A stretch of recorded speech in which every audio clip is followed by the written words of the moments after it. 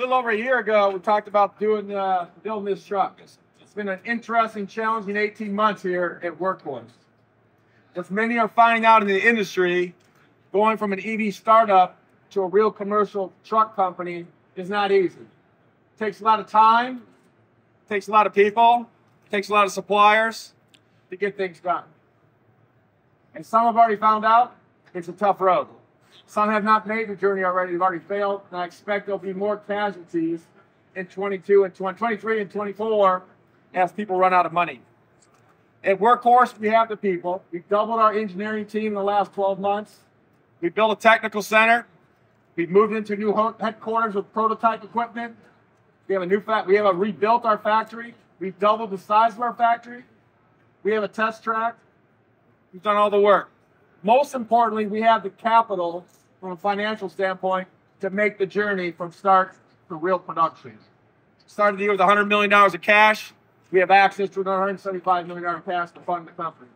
Not every EV startup company can say they can do that, okay? So we're on track this year. We sold trucks last year. We're on track to sell a lot more trucks this year. I won't give the exact number, but our revenue should be up 15 to 20 times this year over last year. So we are becoming a real truck company as we speak, okay? Behind the curtain here is our W56. We talked about that a year ago. It's the cornerstone of our 3-year product roadmap to deliver a robust work truck that meets the needs of our customers.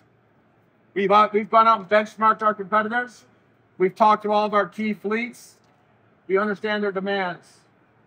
We also went out and bought our own fleet for FedEx. We run a route every single day since last July, 11 trucks. Through the peak season, we've run the trucks late at night, Saturdays and Sundays, deliver packages. And our engineers have done a hell of a job taking that information from the drivers, from our customers, from our competitors, and designing the W56.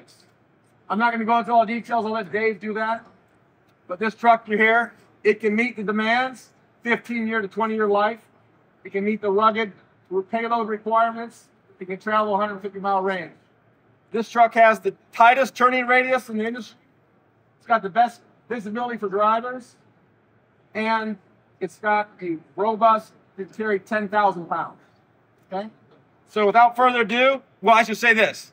I'm super proud as a guy who was born in Lafayette, Indiana, who resides in Evansville, Indiana, to be in Indiana, in the heartland of America, introducing a truck that's going to be built in a plant that was left to die for over 20 years, where 800 people lost their jobs. And we're going to build that plant back in the city of Union City and create 500, 600 jobs in America to build American-made trucks for American-made customers.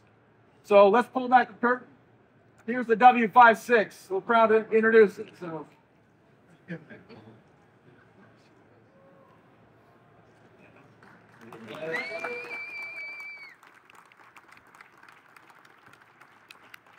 A lot of our engineers here, they should be damn proud of it. We got our program managers here. We got suppliers here.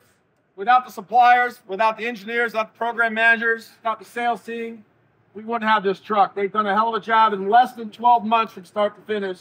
This is a truck that can meet the demands of the field.